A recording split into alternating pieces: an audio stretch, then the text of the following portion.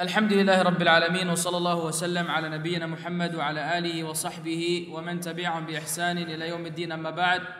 We praise Allah, the exalted and mighty, the majestic, and we ask Him to exalt the mention and grant peace and send His special salutations upon the Prophet Muhammad sallallahu alaihi wasallam, upon his companions and all those who follow them on their path of righteousness until the day of recompense. We were discussing yesterday some hot stuff in regards to what should happen prior to marriage. And we promised that there will be a continuation of the discussion as to what should happen after marriage. Therefore, before and after. Now, there's a huge difference between the two. And many people, do not prepare themselves mentally or spiritually, or sometimes even physically, for what will come next. And they assume that marriage is what they've seen in movies, if they've been watching movies. I'm not going to mention any names in particular, but the truth of the matter is marriage is beyond that. And marriage is a very important contract in Islam. So much so that Allah Azza wa Jal called it مِيثَاقًا غَلِيظًا. مِيثَاقًا غَلِيظًا. It's this kind of contract that is so firm and so powerful that it has so many regulations that if Surah An-Nisa, for example, besides being named Surah An-Nisa, because it deals with many of the issues pertaining to women, it addresses many of the issues pertaining to marriage, divorce, and so on and so forth. Surah Al-Talaq is about divorce. And if you actually scan the Quran, you will find that there are many surah or segments of surah dedicated to this particular issue, therefore signifying the importance of this matter. And sadly, some people don't realize the gravity of this contract, and so they think it's just a matter of, it's a sexual thing, okay? A young man, he watches a few wrong movies and sees a few ladies walking down the street, and now he feels, I need to get married. Well, I can't take it anymore. Khalas, this is too much. I can't fast and I cannot do this and I need to get married. And he thinks that marriage is only like, that's it. And once you're finished, then what? Then what? Yeah, that does solve one aspect of the needs of men and vice versa. But marriage is so much beyond that, that after the fulfillment of the rights of both husband and wife, there are other responsibilities which have to be taken into consideration. Now, the nature of the marriage in Islam has been best described by Allah Azza wa Jal. And when Allah describes something, then don't ask for any further description from a human being, including the Messenger of Allah sallallahu alaihi wasallam. Because the description of Allah is the speech of Allah. The speech of Allah. And the speech of Allah is not like the speech of human beings. The profound meanings that you find therein, the eloquence, the choice of words, the sequence of words, everything has been chosen by the Creator Himself, who created languages, who created the human being who speak these languages. So when Allah Azza wa Jal says about the men and women, husband and wife, هُنَّ لِبَاسٌ لَكُمْ وَأَنْتُمْ لِبَاسٌ لَهُنْ. هُنَّ libas. Libas is what each one of you is wearing now. You are clothing for them, and they are clothing for you. The women are clothing for the men are clothing for the women. Say, well, I usually don't put on my wife before I go outside. I put on a jacket. So how could the wife be a clothing for me? And I don't understand what is being said. Let's analyze what clothing does. What does clothing do? If you're cold, it keeps you warm. Sah? If you're working in a particular, you have a job that, there's a lot of hazardous issues and stuff and nails, then you wear particular equipment that will protect you from these things. Human beings generally, unless they're abnormal, don't like to be naked. You know, you just can't just like open a door and you know people have had this dream. It's like the most common dream that you're walking naked down the street and then try to run away and you couldn't find a place to run. Then you wake up and you find that you're still in bed. You say, Alhamdulillah. I hope I don't have that dream again. But you know, unless it's one of these, you know, soccer matches where someone suddenly runs into the field, you know, naked and trying to catch some attention, you can't really be naked. It just feels odd. This is a human nature. That's why even a woman who may be as wicked as a woman can be, and she's wearing the shortest skirt, if a wind blows, if some wind blows, she will, and the skirt flies up, she will naturally try to cover. But you were naked just a second earlier. What is the difference now? Suddenly the modesty kicked in. No, this is fitrah. This is fitrah. That, you know, being naked is something that is unusual. So clothing give you a sense of security. You put on your clothes, then you can go out and face. When someone knocks on your door and you're wearing your undergarment, you know, like your pants, you know, the underpants and undershirt, then you have the tendency to go put on a thawb or put on your garment, and now you feel comfortable to open the door, see who it is. Otherwise, you don't feel comfortable. So this is the sense of clothing. This is what clothing does for human beings. So then the husband is supposed to provide this for the wife. And the wife is supposed to provide that for the husband. You should find with her security. You should find with her comfort. You should find with her warmth. All of these qualities which you get from libas should be found in both spouses. Therefore Allah described them as they are clothing for you and you are clothing for them. This is the foundation upon which marriage is established. If this foundation does not exist, do not anticipate a successful marriage. And the objective of marriage is not merely fulfilling sexual needs. The objective of marriage is helping one another go to Jannah. Ultimately, any construction that is not founded on the taqwa of Allah and that which will get us closer to Allah, it might as well not exist.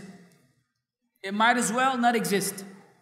So how many of us, when they are preparing themselves mentally and financially to get married, are actually reflecting on these facts? How many think, okay, am I going to be able to fulfill the needs of my wife? Am I able to take care of her? Am I able to look after her? Am I able to establish my house on taqwa? Am I going to be clothing for her? Is she going to be clothing for me? Or is it just the wedding night and the celebration, and then we will deal with the rest later? That's the human mentality. Yeah, ba'dain inshallah, once we get in, I will figure it out. And very often you don't figure it out. And then you get out. And the divorce ends. The marriage ends with divorce. So it is necessary that we agree on some principles and some pillars. First of which, the marriage is built on taqwa. Second of which, that should be a means of clothing each other in a sense, in the non-tangible sense, in the spiritual sense as well. The husband and wife should help each other get closer to Allah. Now, when we speak about the marital life, we know that there are rights for the husband, right? And of course, male speakers often address the topic of the rights of the husband. And the usual reaction from the sisters is, excuse me. So you're always speaking about the rights of the man, the rights of the man. Where are the rights of the woman? So we'll say, don't worry sisters, we have taken that into consideration. Therefore, we will deal with common rights between both, the shared rights. And then we will speak about the rights of the husband, and then we will speak about the rights of the wife. So that it is not a one-sided discussion.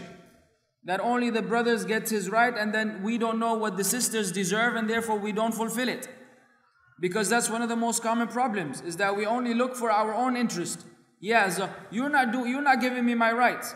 Yeah, but you're not giving me my rights either. So, the way you treated, you'll be treated. It's this the way it goes. So among the shared rights is good manners. Good manners. And if you would like to know more about good manners, then I invite you to watch the most recent lecture on One Way to Paradise, titled The Subtle Technique. The Subtle Technique. It's actually a breakdown of what are good manners in Islam and how to acquire them and so on and so forth. So go to onewaytoparadise.net, onewaytoparadise.net, which will take you to the YouTube channel, and from there you can watch the lecture, The Subtle Technique. It breaks down good manners. But the ahadith which we will refer to right now, for brevity purposes, is the hadith of the Prophet ﷺ, specifically regarding the family, wherein he said, خيركم خيركم لأهله وأنا خيركم لأهلي. He ﷺ said, the best among you are those who are best to their spouses, to their wives, and I am the best to my wives. Why would the Prophet ﷺ say that? Why would he make that expression to the Sahaba? Because he knows that he is addressing people who would want to do exactly what he does, who took him as an example. No one would think the Messenger of Allah ﷺ is showing off or trying to speak about himself in this fashion. They understood that behind that there's an objective for raising them and teaching them how they're supposed to be, and telling them that I'm not only speaking about it, I'm living it up. Which is where speakers often fail. Speakers, people, du'a, shuyukh, may tell the people about it and then fail in doing it themselves. So we ask Allah to protect all of us, the speakers and the audience, from falling into this trap. That's why this reminder serves as a reminder for the speaker and the audience, because we all have some shortcomings here and there. But the objective is the best of us are those who are best to their families. We will get some examples later, inshallah. The second shared quality between both of them is what? Truthfulness, sidq. And the general ayah, Ya ayyuha alladhina amanu taqullaha wa kunu ma'a as-sadiqin. Oh, you have believed, be mindful of Allah and be among the truthful. Both the husband and the wife have to be truthful. Now, does Islam allow lying when it comes to spouses? Yes or no? You guys are big liars. But that's correct. You're big liars to your family. That's fine. Yes, actually, there's some concession. Concession, يعني رخصة, means an exception to the rule. Now, of course, the problem is when someone takes the concession and makes it the rule. It's an exception to the rule, so they make the exception the rule, so they become liars. No. What does it mean that one may lie to his wife or a wife may lie to her husband? It is not that he starts going out with the secretary and then, he lies, obviously. And then if she asks him, no, I'm not going out with anyone. Say, brother, I'm allowed to lie. Yeah, but you're not allowed to be doing anything else, and this is not the kind of lying which is allowed. What is intended here is they call them white lies, even though we really don't have this racism in lies. Okay, all lies are haram, regardless of what color they have. Just in case someone misunderstood. If it's a lie, it's a lie. But the idea, the concept of a white lie is what is understood. Otherwise, in other areas, it doesn't apply. There's no such thing as white lie outside the marriage contract. Unless it is warfare, obviously. And if you're trying to reconcile between the two, these are the other two exceptions. For example, women like to experiment in the kitchen. Okay? Especially nowadays, every other post on Facebook is some new recipe. So you become like, the mouse in the lab that they run all these tests on, and to see what will affect you. And the husband sometimes is a victim for the many experiments of the wife. So she goes into the kitchen and puts some funky stuff together that should never be together. You know what I mean? And she comes up with this ridiculous, horrible dish. That you would pay money not to eat. But then again, that she spent 2 hours doing that thing. And if you were to tell her, You know what you want to tell her? You're going to hurt her feelings.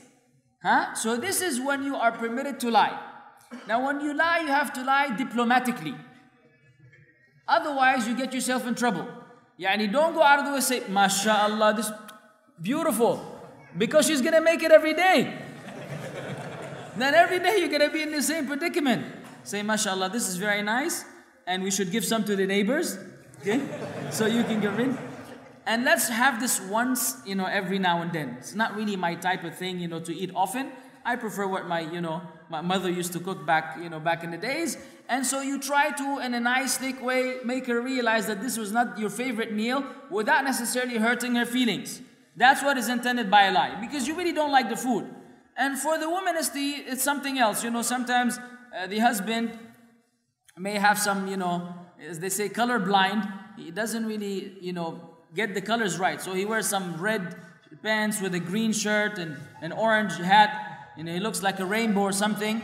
And, he poses in front of his wife, how do I look? And she knows he looks, ridiculous. I says, not bad, mashallah, that looks pretty nice. How about you wear that other suit, you got the other day, just because you're going to meet different people. So this is a form of lie which is permitted. That's it. The kind of lies which will keep harmony. Keep harmony amongst the spouses. Not that they lie every day about everything in order to keep harmony. That becomes abnormal. Otherwise, we have to be truthful. Thirdly, mercy, forgiveness, kindness. The Prophet ﷺ said to Aisha, "O Aisha, indeed Allah is kind and loves kindness." Allah is kind and He loves kindness. And being kind is a quality that a Muslim husband specifically must have. Because it depends on the cultures which we come from, and obviously we come from many different cultures. In many cultures, the husband is the chief in command, and he's the president, and he's the general, and he's the mudir, and he's the dictator from the end. And he feels that the house is his throne, and that everybody is subservient, and they're just there to execute his wishes on the spot. And so he becomes just a person who's issuing commands all the time, and the wife is supposed to just carry them out all the time. And therefore that becomes difficult for the wife. And this is an element where kindness is missing. Now you can still have certain requirements and ask them in a kind way. Ask them in a kind way. We have to have mercy. The Prophet ﷺ said, "Man la yarham, la yurham." It's a very dangerous thing. He who does not show mercy shall not be shown mercy. And who's the one who shows mercy? Allah Jalla Jalaluh. So eliminating mercy will make us be deprived of the mercy of Allah. And without the mercy of Allah, no one is going to Jannah. Right or wrong? Can anyone enter Jannah without the mercy of Allah? Never. The Prophet ﷺ said to the Sahaba, "None of you shall enter Jannah because of his good deeds." They understood, okay, because of their deeds are not sufficient. That was the understanding of the Sahaba. They said, not even you, O Messenger of Allah, maybe we're not qualified, but you are qualified. Your good deeds are qualify you to enter Jannah. He said, not even me. Unless Allah engulfs me. Allah encompasses me with His mercy. So the mercy of Allah has to be there for the effectiveness of the good deeds.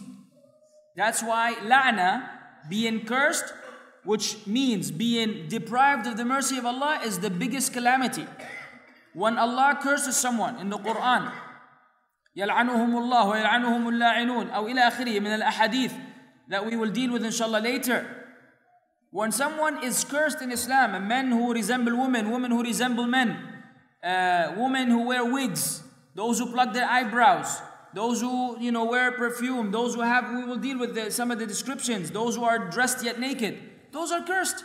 And being cursed means no mercy from Allah. So which Jannah do we want to enter? Becomes a very serious issue that we need to reflect on. Fourthly, avoiding oppression. Avoiding oppression. The Prophet ﷺ said, "Inna dhulma dhulumatin yawm al-qiyamah." Verily, oppression will be a source of multiple darkness. Darkness upon darkness on yawm al-qiyamah. And if you read the Quran, that among the qualities of the believers, that nuruhum yas'a, بين أيديهم وعن أيمانهم. That those who believe, their light will illuminate before them and on their right. So the only way a person can actually go over the sirat and can manage on Yawm al-Qiyamah in the calamities which will happen would be light. It will be light. Without the light, like the munafiqeen, they will be left in pitch black. They will not be able to see, they will not be able to follow the believers, they will not be able to make it to paradise because they have been deprived of light. And so if dhulm is dhulumat yawm al-qiyamah, not one darkness, it's plural. Dhulma is one darkness. Dhulumat, some say darknesses, but last time I checked in the dictionary, there's no such word. There's no such word as darknesses. It remains to be singular either way. But it's multiple darkness. Many, many, many. So we cannot afford an oppression. How many husbands oppress their wives today, or vice versa? It's a very common phenomenon among the Muslims. And having received emails from both husbands and wives, if you read the contents of these emails, you would not believe. I sometimes don't believe what I'm reading. What's going on? What kind of relationship is this? A man who doesn't pray, and he doesn't fear Allah in his home, and he's doing all kinds of things to his wife, beating her up every day, beating up the children, fighting with the neighbors. A'udhu billah, it's like a shaitan. This is how it deals, and the wife suffers, and the children suffer, and everybody suffers. And it's not like this is something that, like a tantrum which he has every now and then. No, this is his standard conduct. He is like this on daily basis.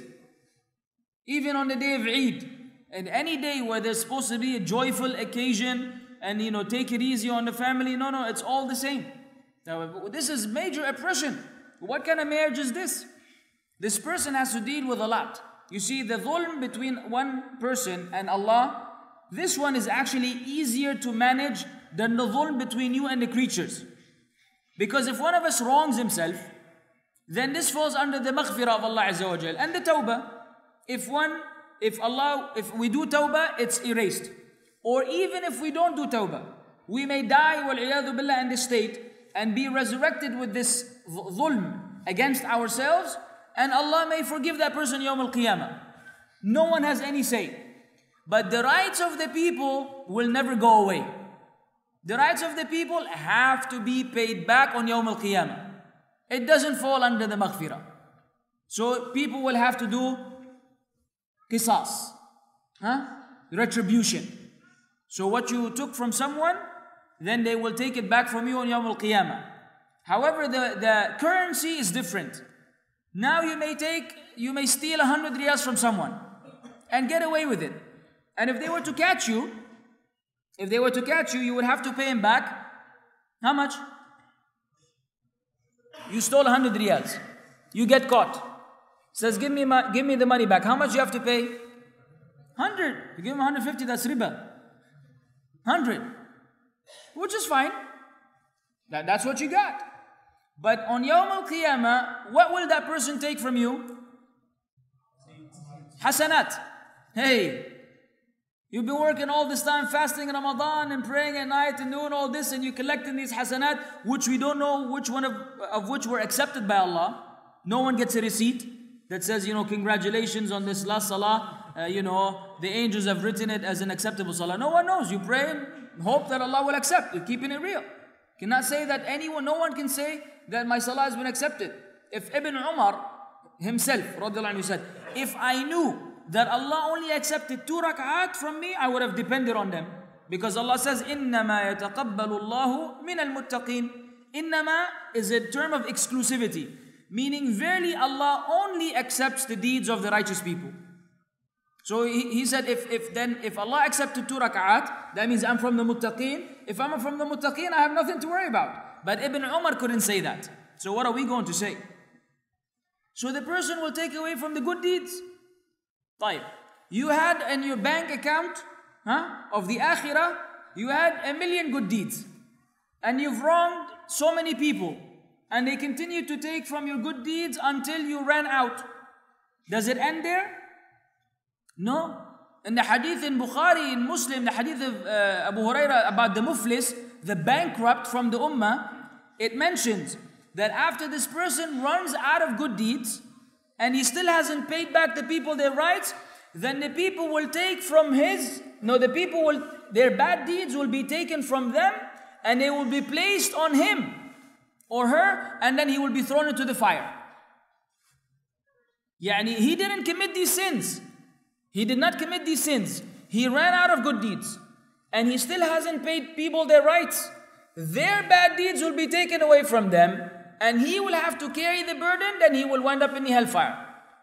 So this is the nature of dhulm, which we may be taken lightly, and we think, Wallah, this is a big deal. This requires 10 lectures for the husband and wife to understand what dhulm means and how they could be doing dhulm against each other.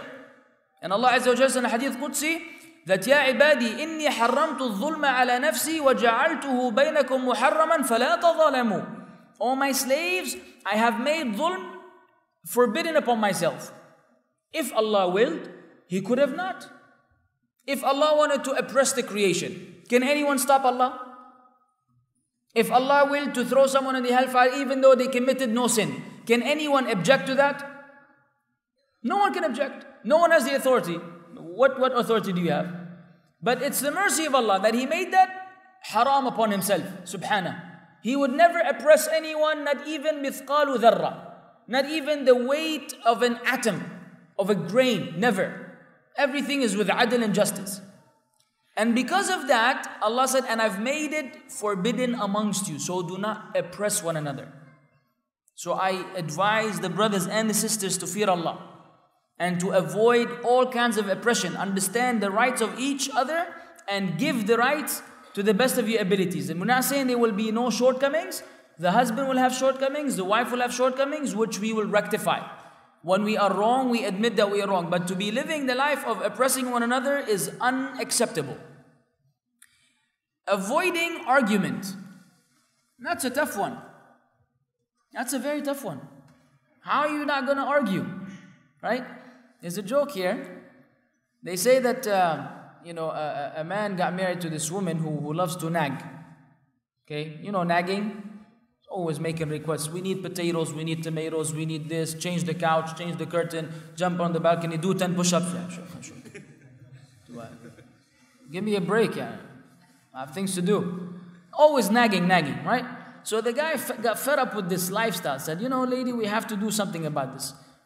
One day for me, one day for you. Hello? You can nag on alternate days. One day you nag, and one day you spare me from nagging. I don't want to hear a word. Okay? So she said, deal. You got yourself a deal. One day I will nag, one day I will not nag. So the day of nagging came. So she was nagging all day, and he kept telling himself, tomorrow inshallah, let her finish. Tomorrow I'll have a peace of mind. So now he's anticipating tomorrow. Then the next day came. Then what happened? She started telling him, tomorrow I'm gonna nag, tomorrow I'm gonna nag, tomorrow I'm gonna nag. So she was nagging on the day. She wasn't nagging now. She's telling him that tomorrow she will nag. The bottom line is that every day she was nagging. So because of that, it becomes difficult not to argue. But sometimes, the husband or the wife, they have to be passive. If you're not passive, you can never survive. Even with your friends, with people at work, life is full of, you come across people that really drive you berserk. And if you're not passive, you will suffer. If you pick on every little thing, life becomes very difficult to lead. Therefore, some things the lady says, as they say, let it go from this ear and right out of the other one. Khalas, let it slide. You're going to pick on every word because some people, mashallah, tabarakallah, he's a professional in analysis. Yeah? She tells him one sentence. You are right. And then he gives her 8 lectures about the statement, you are right. Yes, of course I am right. When I was 18 years old, my mother told me that I was right. And then I knew when I go to school, I would be right. Yeah, Sheikh, khalas, you right, okay. You're going to tell her now about all of the achievements that you made in life because you're right. She will never tell you are right again. Next time she says you are wrong. And then, you have to deal with you being wrong. So, let it slide. As they say, just ignore it. Some things that happen, just be passive about them and you'll enjoy your life much better. Among the, please the sound. I'm very picky about sounds, I'm sorry. The other last quality, before the last, is aiding one another. aiding. As Allah said, وَتَعَاوَنُوا عَلَى الْبِرِّ وَالتَّقْوَى وَلَا تَعَاوَنُوا عَلَى الْإِثْمِ وَالْعُدْوَانِ. And aid one another in bir. What is bir? Bir is righteousness. Bir is a lot of righteousness. Taqwa is fear of Allah. So one has to do with doing good, and taqwa has to do with avoiding when they come together. When they come separately, bir means bir and taqwa. And when taqwa comes alone, taqwa means taqwa and bir. But when they come together, they have different meanings. Bir becomes doing good, and taqwa becomes avoiding the wrong and the harm and the evil. So Allah commands that we should aid one another in bir and taqwa. And then He says, وَلَا تَعَاوَنُوا عَلَى الْإِثْمِ وَالْعُدْوَانِ. And do not aid one another in sin and transgression. وَاتَّقُوا اللَّهِ. And then fear Allah. So the husband has to help the wife fear Allah, and the wife has to help the husband fear Allah. How does a husband help his wife fear Allah? That it is the obligation of the man to ensure that his wife is dressed properly. It's your responsibility, which Allah will ask you about on Yawm al-Qiyamah. The lady will be asked for her own violation, for her own shortcoming, and you as a husband will be asked about not fulfilling the right of making sure that your wife is dressed properly. And many men are very much easygoing in this regard. Say, let her come from her heart and let her come from. But by the time you finish, by the time she's ready, you already have a million problems you have to deal with. So there are times when you have to be firm. Now we're not saying that you impose without explanation. No, of course you educate her, you explain to her the evidences from the Quran and Sunnah, you treat her nicely as means of encouragement, but don't make this the basis, because that may not be accomplished as soon as you want. In fact, she may never respond to you. So there will be a time when you have to impose this. You will have to impose this. This is one example, of course, many can be said. Another one, and the most important one, is salah. Salah. وَأْمُرْ أَهْلَكَ بِالصَّلَاةِ وَاصْطَبِرْ عَلَيْهَا. Sah, Allah Azza wa Jal said, and command your family to enjoin and perform the salah and be patient. Be patient in doing so. وَأْمُرْ أَهْلَكَ بِالصَّلَاةِ. You have to command them to pray. Some husbands see that, it's salah time and his wife is still cooking, and after she's cooking, she's washing, and after she's washing, she's ironing, and after she's ironing, Maghrib came in and Asr ended. And he says, ma'alesh, she's busy with the chores and so on and so forth. La ya Sheikh. As soon as the time of the salah comes, tell her, my wife, barakallah fiki, take a break. Leave the dishes alone. They're not going to run away from the sink.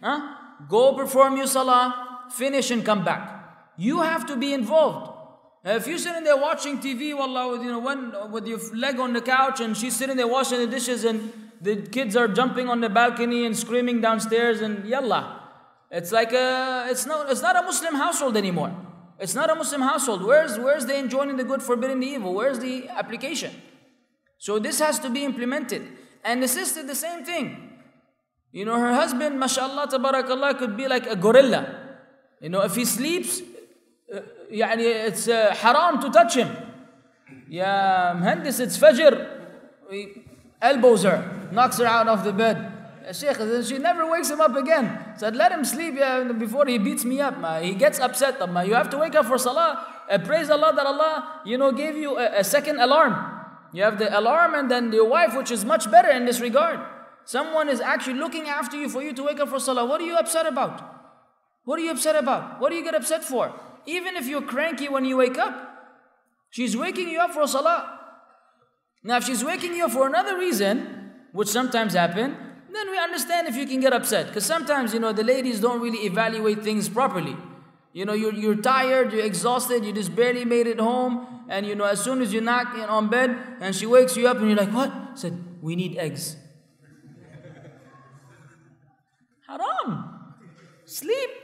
Tomorrow we can get eggs. Later we can get eggs. I'm just letting you know so you won't forget. I'm going to go back to sleep. I'm going to forget. And you think I'm going to dream about the eggs in my sleep and wake up and go get them daydreaming? Let it happen later. And he said the sister has to realize when to bother her husband and when to wake him up for salah. These two are not the same. It doesn't mean that every time she wakes you up, it's okay. There are times when you have to leave the man to rest.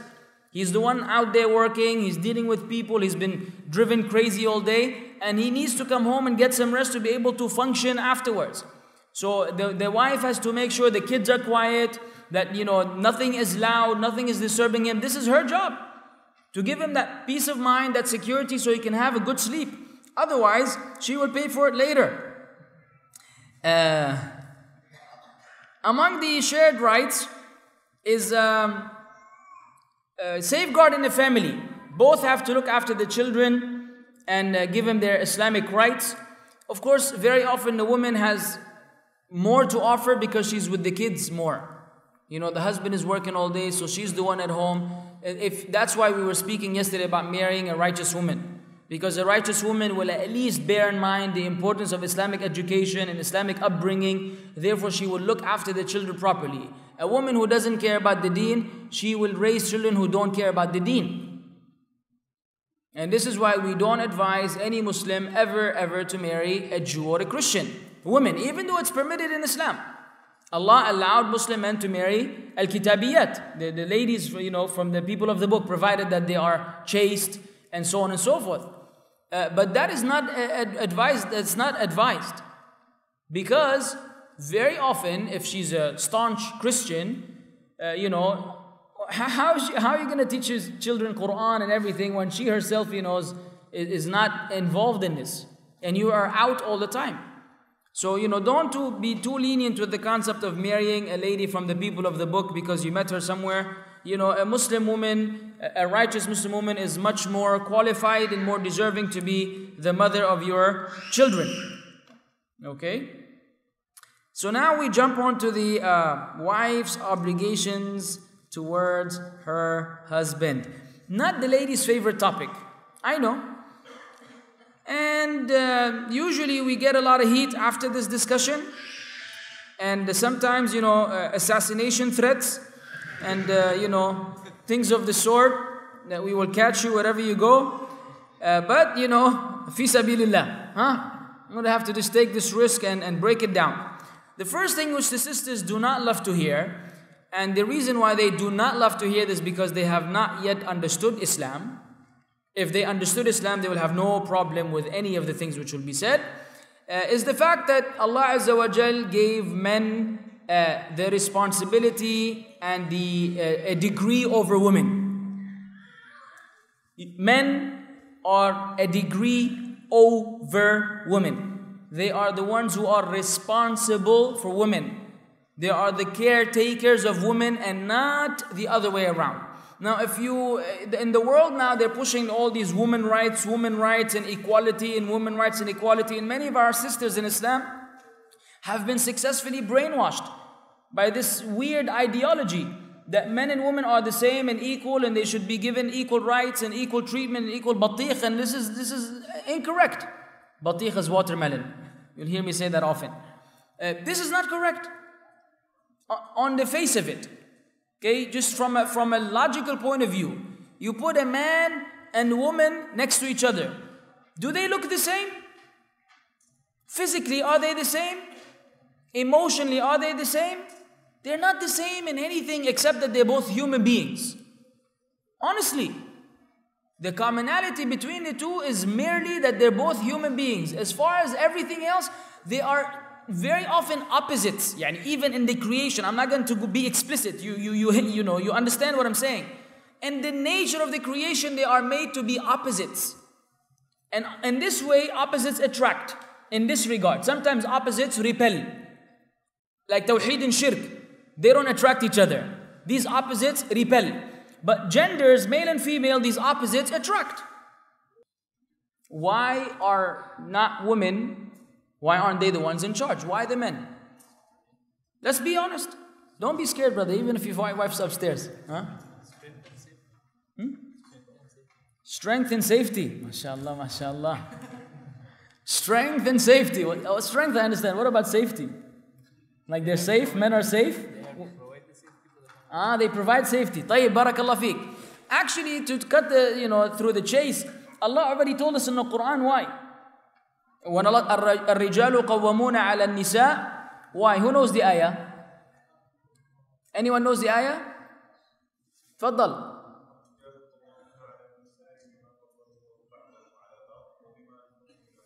That's it. Two reasons.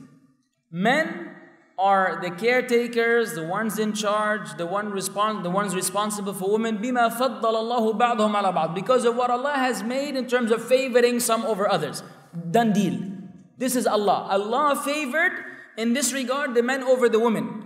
Not in regards to the life to come. In the life to come, any believing man or woman who do good deeds, believe and do good deeds, are entitled to enter Jannah. Sahih? من عمل صالحا من ذكر أو أنثى وهو مؤمن فلنحيينه, for example, حياة طيبة, in this ayah.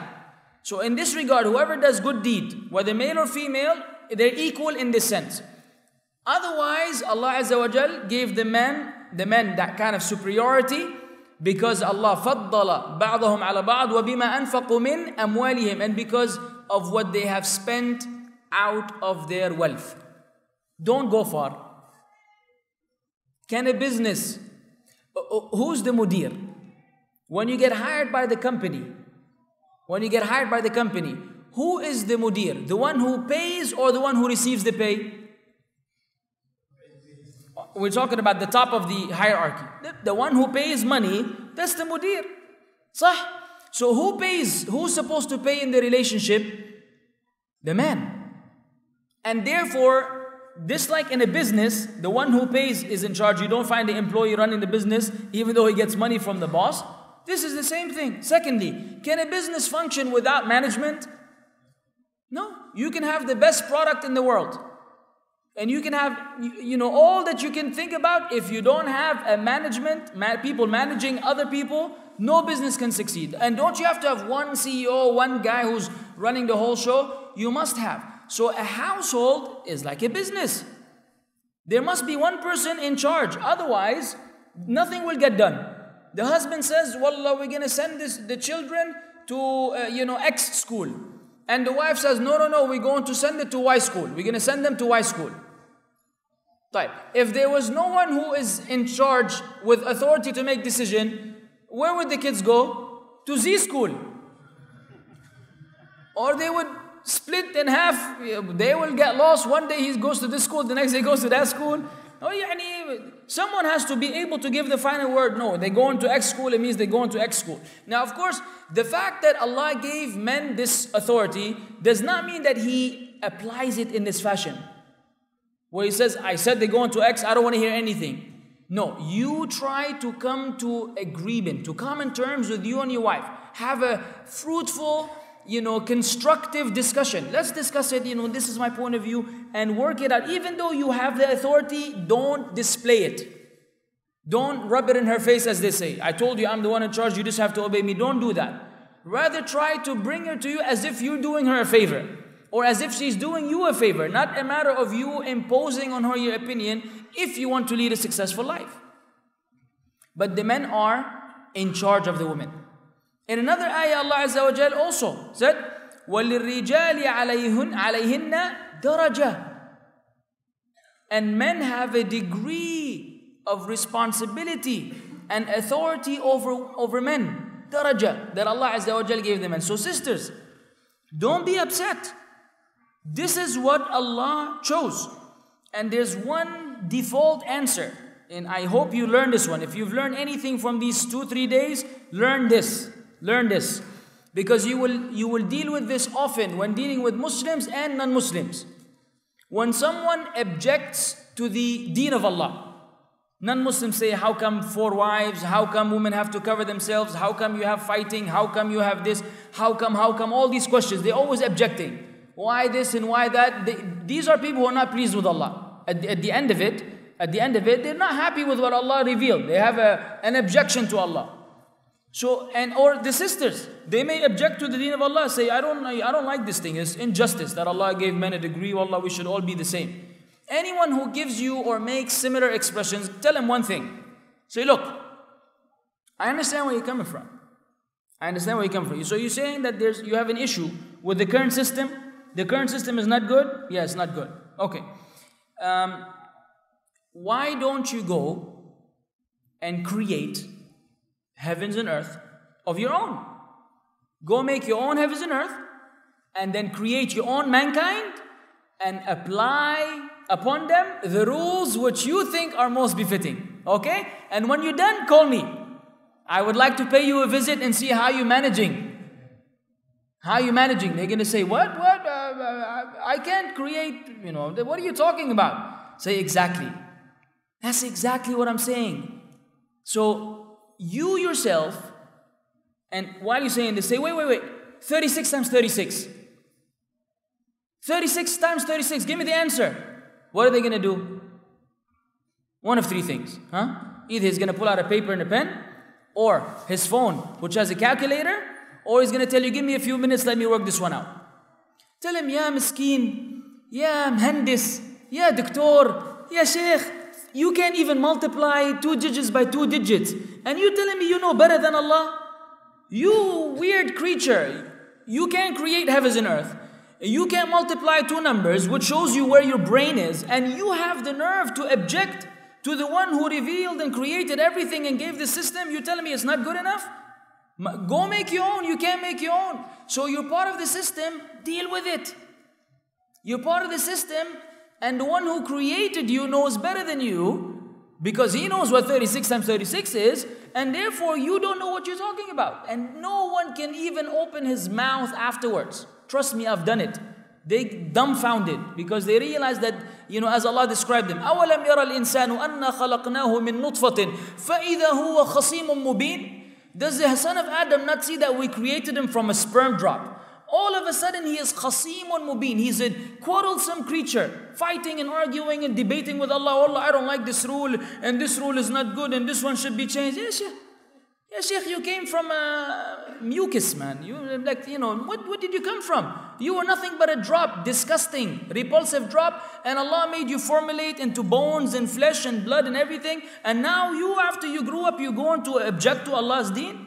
So we say to the sisters, know your limits. Don't get all excited, watch some CNN or watch some women's rights movement, and then come and start saying, Wallah, no, Islam is oppressing me and Islam is doing this to me, because we have women who say this in the name of Islam. Giving us a horrible image. And they come on YouTube, come on. They come on YouTube and they have videos about, no, Islam doesn't say this, and this is all from hadith, and hadith doesn't exist, the Quran doesn't say this, and they play with the deen of Allah, coming with no makeup, no hijab, nothing, says that Islam doesn't teach hijab. Or there's no hijab in Islam. Yeah, so we have all this weird stuff. These are people from the, at the end, they have not submitted to Allah Azza wa Jalla. So we tell them, sisters, don't get upset with Allah. I'm serious. Don't. Be like the Sahabiyat. Be like the female companions. Be like the wives of the Prophet ﷺ. Submit to Allah Azza wa Jal. Believe me, Allah knows what is best for the creation. Therefore, He gave men this particular degree who the men should not take advantage of. طيب, you may ask about the best of women. Because we're speaking about the rights of, the rights of the husband. So a woman, if you want to be the best, wow, we're running out of time. What are you supposed to do? Listen to this hadith. I'm going to read it word per word because I don't want to miss anything out. And it's an authentic tradition. The Prophet ﷺ said, the best of your women are those who are bearers of many children. They produce many children. Loving to their husbands, comforting and tolerant. Provided that they have taqwa of Allah. This is the best woman. Now you want to hear the worst woman? The worst of you women are those who display their charms and swagger in their walk. First thing, the worst of women are those who display their charms. What is displaying the charms? Jewelry, rings, bracelets, the whole necklaces, anklets, you name it. Then the garment itself is an attraction. In and of itself, it's an art of work, it's a piece of art. It's an artwork. All these colors and sprinkles and glittery stuff, just way overdone. Hello. Then her garment is above the ankles, and the husband's is below the ankles, which is the other way around, and hers is above the ankles. confusion between men and women. And then of course, you know, she's wearing some weird shoes that show her feet, or high heels and all this. And when she walks, she swaggers. These are the worst of women. That's the hadith of the Prophet ﷺ. Now, do we see this today? Naam. And in another hadith, that among the things which the Prophet ﷺ did not even get to see in his lifetime, Nisa'un kasiyatun, ariyatun, ma'ilatun, mumilatun, ru'usahunna كأسمنة البخت المائلة لا يدخلن الجنة ولا يجدن ريحها وإن كان ريحها يوجد من مسافة كذا وكذا. And among the things which the Prophet did not see ﷺ, women who are dressed yet naked. They're wearing a garment but it doesn't cover. It's either too tight or too transparent or too glittery or too, you know, attractive. And they are ma'ilat and mumilat. They swagger when they walk and they deviate men from the path of Allah. They are fitna for the men. And their heads like the humps of camel. You know, this fashion, this hijab where she has like this, you know, thing sticking out of her head. Like, you know, some rocket landed in her head and then she decided to keep it as fashion. So you're walking around with this big old thing, you know. So what's going on? You have a mountain or something? And that's what she has. What is the condition with these women? They will not enter Jannah. They will not even smell the fragrance of Jannah, even though you can smell the fragrance from such and such distance. And another hadith it says, فَلْعَنُوهُنَّ إِنَّهُنَّ مَلْعُونَاتٍ. So you curse them because they are cursed. So what are we doing about that? Huh? Sisters, wallahi, your sisters is not worth it. It is not worth it. You think that, you know, you're enjoying yourself and having fun? Wallah, you can't handle Jahannam. You cannot handle it. So what is this for?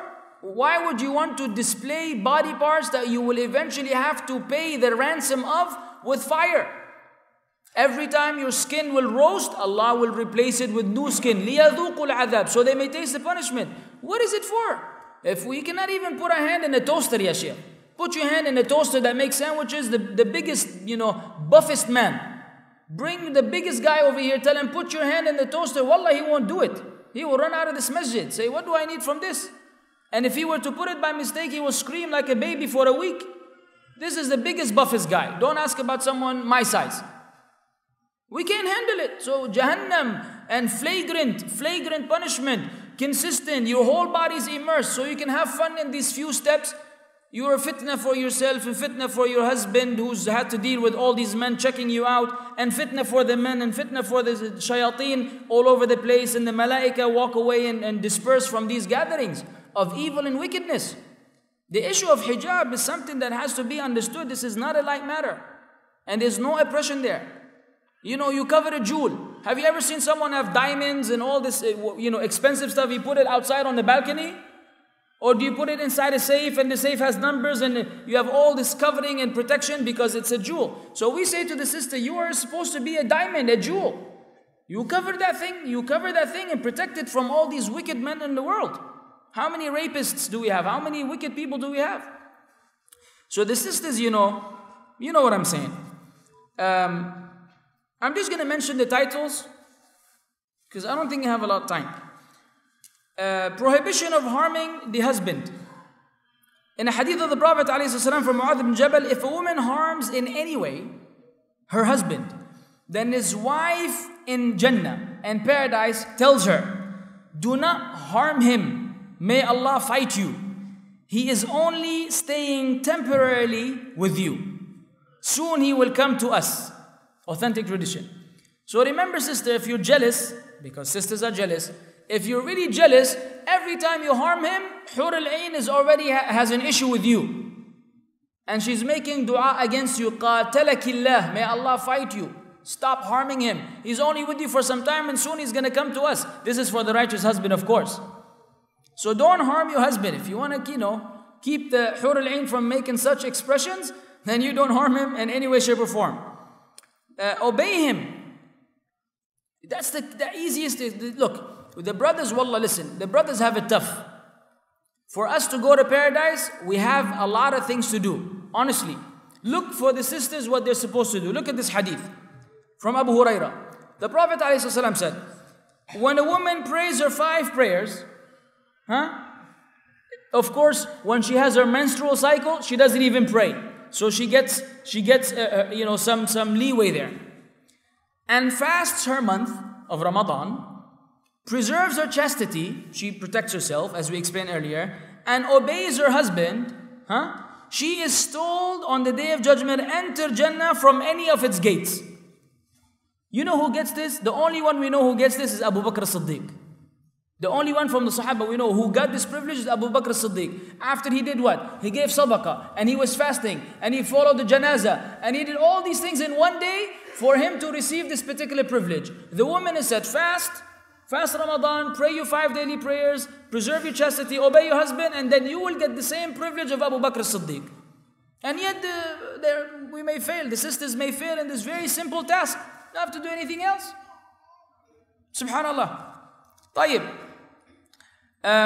Doing things that please the husband. The Prophet ﷺ was asked, who are the best women? He said, the best of women are those who pleases you when you look at her. Is the one who pleases you when you look at her, obeys you when you order her, and safeguards you during your absence in regard to herself and your wealth. Very important. Because you know, some sisters, man, you know, you know, when the husband comes home, his wife looks like she was run over by 8 trucks simultaneously. You know, one truck hit her, knocked her out, then the next one, the third one. By the time she looked wearing the worst clothes ever, and you know, this pajama that, you know, she's inherited from her grandmother. You know what I'm saying? Her hair is like she was electrocuted. And he comes home and he was just walking down the street. He saw the neighbor, you know, the lady with all her adornment and charms and perfume walking down the stairs, fitna for him. And then he wants to come home and, you know, find something better than that, and he sees that. And then, you know, they wonder why he has a second wife. Among the main reasons, or just keep it real, among the main reasons there's a second wife, very often the brother doesn't get his rights. The sister thinks that she's giving him his rights. But there's actually a lot more to it. And if you go through the seerah of the Prophet ﷺ, you will realize what his wives used to do in terms of preparation for being ready for the husband. We have young people here, so I really cannot elaborate as much as I wanted. Ma fi mushkila, you understand. But sisters have to adorn yourself. When he looks at you, he's supposed to be pleased, not scared. He's like, am I in the right house? Close back the door. Say, who is this lady inside? Is that you? Yeah, I'm cleaning. Yeah, Sheikh, you know, I come home at 8 o'clock, you cleaning. You had all day to clean. Finish cleaning during cleaning time, and before the husband comes, put on your stuff and adornment and charms, and let him feel that he's, you know, he's, instead of going to a nightclub, you know, where all these wicked women are, let him, when he comes home, feel good. And the brothers are laughing because they think that they can get away with it. You can't get away with it either. Some brothers look worse than that. It looks like he was, you know, trying to fly, then a rocket went through him and took him to the moon and brought him back. You know, he's looking all with this undergarment, you know, that has 16 holes in it, and his armpit hair is sticking out. He's sitting like this. He stinks. Smells like, you know, mlokhiyeh or spinach or something. And the lady looks at him like, what's up with this guy? Wallah, I'm tired. Takes off his socks, you know, throws one on the TV and the other one on his other son. And the whole area stinks, you know. It's like they put, you know, these yellow signs. Don't come close. Hazardous area. Go shower, ya mhandis. Until you come from, if you know that you're the type of person who sweats and has a bad odor, as soon as you go home, hit the shower. What did the Prophet used to do, alayhi salam? As soon as he would enter home, he would use the siwak. Why? He realized he will be having conversation with his wife, and then his mouth may not smell as good. He was eating maybe at one of the Sahaba or something like that. So he would make sure that his breath smells nice before he would speak to his wives. This is the breath. Don't ask about that which is worse than the breath. Because you can still speak with your wife without being close enough and get away with the breath. But the body, there's no excuse for that. So the brothers, you know, we have to make sure that Islam teaches cleanliness, and this whole idea of which we learn from some deviant groups that Islam is, you know, zuhd and asceticism, and that you wear some raggedy clothes and you look like you don't care about the dunya and you live on top of the mountain. This is a misconception about Islam. The Prophet ﷺ saw a man whose hair was all messed up. He said, what is the matter with this guy? He's like a shaitan. Yes, he did. And when he spoke about kibr, arrogance, When he spoke about arrogance, what did the Sahabi say? He said, Ya Rasulullah, inna ahaduna yuhibbu an yakuna thawbahu hasanan wa na'lahu hasanan. He said, O Messenger of Allah, he thought kibr was looking good. He said, one of us would like to have a nice garment and a nice pair of shoes. What did he tell him?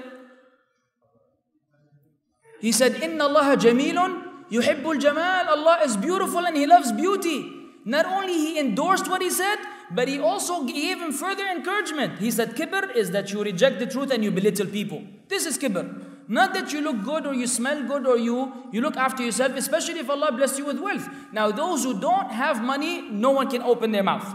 Alhamdulillah, la yukallifu Allah nafsan illa wus'aha. This is what the brother can afford, jazakallah khairan. But to have money and look in a way that is not becoming is not acceptable. And this is not from Islam in any way, shape or form. And this is not zuhud as the people claim. When I have 5 minutes left, just tell me, because I could go on forever. I'm going to skip some of the issues pertaining to women because I really want to deal with the other part, the rights of women, before they get upset. Brothers, you have to spend on your family. Don't be stingy. Yani some over-calculating, especially if he's an accountant. Okay? Be careful if you're an accountant. Allah istur. When you make an accountant, everything has to be calculated. You said what again? And how much was that again? Okay, half a riyal, but this with that. La wallah, we cannot afford this one. Give us another. Ya Sheikh, Allah yarda alayk. We just ask for ice cream, ice cream, I'll pay for it. Just the children, haram. Wallahi, I think, look, according to my calculation, and there's audit at the end of the month, we cannot afford this. Yeah, brother, take it easy. Handle business properly. Be generous with your family. Spend on them. Make them happy. If Allah gave you wealth, if Allah didn't give you wealth for a decree or for a reason He knows best, then you're excused to be given all these excuses. Know their feelings. The Prophet ﷺ, in a very interesting hadith, said to Aisha, I know when you are pleased or angry. I know when you are pleased or angry. Aisha replied, how do you know that? He said, when you are pleased with me, you swear by saying, by the God of Muhammad, wa Rabbi Muhammad, alayhi salatu salam. And when you're upset with me, you say, wa Rabbi Ibrahim. You swear by the Lord of Ibrahim. So she doesn't want to mention the name of the Prophet alayhi salatu salam. That's Aisha radiallahu anha. So when she wants to, give an oath, that's what swearing. Because swearing in English, it's a troublesome word because it means bad language and it means an oath. So she would swear by or give an oath by the Lord of Ibrahim. Meaning she's showing the Prophet ﷺ that I'm not happy at the moment. And he was ﷺ careful enough to point that out. And to realize that she wasn't happy with him. Which means we have to look after the feelings of the woman. When she's not feeling good, try to comfort her. Sometimes we fail in doing so. May Allah forgive us. Understanding their jealousy and love. Women are jealous. And I have to say this is probably the most dangerous statement I've ever made or I will ever make in my life. But I'm ready to go for it. I have nothing to lose. Sisters and brothers. Sisters first. The same way you think it's very normal for you to be jealous about the idea of your husband having a second wife, it is very normal for your husband to entertain the idea of having a second wife. If you think it's normal for you to feel this way and this is what is expected, then the men are exactly the opposite. So I'm saying this because some women think that if her husband is thinking about a second wife, what is wrong with you? You criminal, you betrayer, you're unfaithful creature. And she gives them many lectures. He didn't commit a crime. The same way you feel this way, he feels the opposite way. It's normal for a man to think of 4 wives. If you want to know what brothers speak about 80% of the time when they go out for dinner, it's usually food and second wives. Okay? But make sure you don't put a recorder next time your husband goes out, to hear what he's saying. That's what it is. Now, many are not brave enough to really do something about it. He knows when he goes back home, you'll get a couple of smacking here and there. But at the end of the day, this is normal. So don't panic and freak out. Don't panic. It's normal for a man. Allah created them polygamous in this fashion. It's the same way Allah created you jealous. So we have to understand their jealousy. Don't expect it to be, oh, mashallah, wallah, fantastic news. Where does she live? Let me see her. You may find 1 in 10 bazillion who act like this, and the rest of them, she's going to be upset with you. Same way, sister, understand that this is normal for the brother, so don't be upset with him for having these needs. Complaining and consulting women. From the rights of women is that they are consulted, as opposed to being forced to carry out, as I said earlier, the commands of the husband. You know the hadith, the famous hadith of the Prophet ﷺ and the fitna of Sulh al-Hudaybiyah. They went all the way to perform Umrah, and the kuffar prevented them from having access to Mecca, صح? And then the Prophet ﷺ decided that they will shave their heads, sahih, and return. So he told the Sahaba, of course this was very tough time for the Sahaba. He told them, shave your heads. And they did for one of these occasions. Because of their jealousy over Islam, they did not do it. They did not do it. So what did the Prophet do, alayhi salam? He entered upon his wife, Salama. The messenger of Allah, who receives wahi from Allah, he receives revelation from the ultimate source, consulted his wife Salama. And he told her such and such. He said, look, go back out and don't say a word. Call your barber and tell him to shave your head and khalas. He did exactly that. He went out, told his barber. As soon as the barber started shaving, the Sahaba started fighting with each other over who will cut his hair after. So who did he get this advice from? His wife. Very often, brothers, wallahi, very often our wives are more intelligent in this regard than we are. Sometimes we are taken by pride and manhood and everything, and we make horrible decisions. The wife is the one sometimes who has more rationale than the husband. She's more emotional in some areas, and in some areas when we are taken with this manhood, nonsense, she is the one who will put you back in your place. So don't get excited. Your boss tells you something, you don't like it, say, I'm going to quit the next day and khalas, I cannot take this oppression from this mudir and he is not worth ABC, and you start, and then the wife tells you, calm down. Think about your future, think about us, think about the kids, and she will take advice from her. If we don't, sometimes we will destroy ourselves. I saw someone drinking with the left hand. Barakallah feek, drink with your right hand. The shaitan drinks with his left hand. Subhanallah, then the next thing says eating and drinking with them. That's fantastic. Eat and drink with them. Because of course the Jews had these problems where when the woman would be on their menstrual cycle, they would send them downstairs. So they have a basement, and when the lady is on her monthly period, they say, yalla, bye-bye. And she has to stay downstairs. They would not eat with them because to them, women were in the state of impurity, which they are, but to the extent that they wouldn't even share food and lunch and dinner with them. So Islam and the Prophet ﷺ came and changed that. They came to change that. There's no such thing. Even though she's on her menstrual cycle, so some things are prohibited at that time. However, spending time with them, loving them and eating with them, that doesn't stop. So eating with the family is an ideal thing. Having a family dinner, And it would be nice if the sister brought a nice table, put a candle, and brought the whole family together, as opposed to going to a restaurant, for example, every day and spending money. Do something like this at home, instead of the family being divided at the time of eating. Brother, from the rights of the sister is that you help her in the household duties.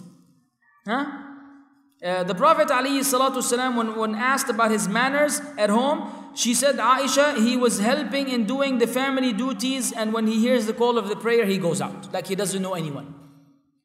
So sometimes you may have to wash the dishes. Sometimes you may have to do the laundry. Sometimes you may have to do certain things at home which are considered to be, feminine or pertaining to women, but there's no such thing in Islam. There's no such thing in Islam. Now that doesn't mean that the sisters, because some sisters love this. They say, yeah, so the next day she gives you a list. Okay, one day you wash and one day I wash and one day you say, hey.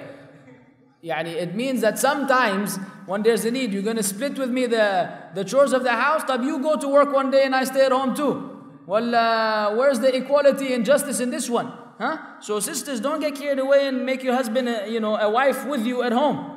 He is still a man. At the end of the day, this is not really compatible with the man in the ultimate sense. Yes, we sacrifice for the sake of, the marital life, but it's not normal for a husband to be a housewife. It is not. Therefore, take that into consideration and respect his manhood. And so the sisters have to be considerate, and the brothers have to also, when they see that they can get involved and help and ease the situation for the sister, please يعني, be kind and sweet enough to do so. Yes.